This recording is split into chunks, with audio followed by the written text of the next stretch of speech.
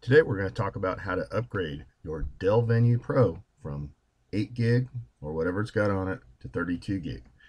Do not do this unless you want to void your warranty or take a chance of breaking your phone. In fact, really don't do this at all. Strongly recommending you don't, because bad things could happen. But if you do want to see how to do it, here's how we're going to do it.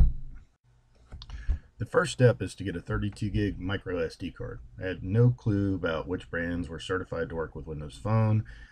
Basically, I took a gamble, went up to Amazon, found the biggest one clearly labeled a Class 6. Wound up with a Computer Bay card costing about $60.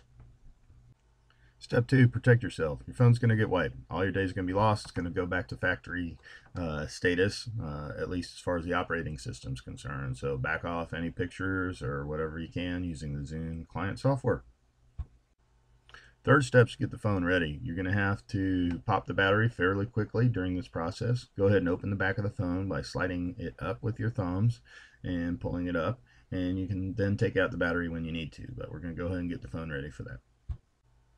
The fourth step is the key one. We're going to reset the phone. Go into Settings, About, and then tap Reset the Phone. You get a confirmation message, click through it. When the Dell logo comes up after the reboot, at that point you want to yank the battery out. If you go past that, the results may vary. But when that Dell logo is up after the reboot, after you reset the phone, that is the point you want to yank the battery out.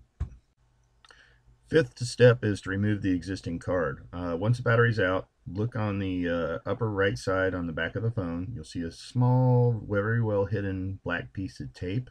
Covers the micro SD card slot. Peel off the tape and then use a pocket knife or something like that to pry out the micro SD card that's in there. My old card was a Class 4 SanDisk. Save this card. If you have problems, simply put the 8 gigabyte card back in the device and you should be good to continue with a normal reset of the phone. Sixth step is basically to just insert the new micro SD card. Step 7, reboot the phone. Put the battery back in, turn the power on, the phone will reinitialize. It should be back to factory state.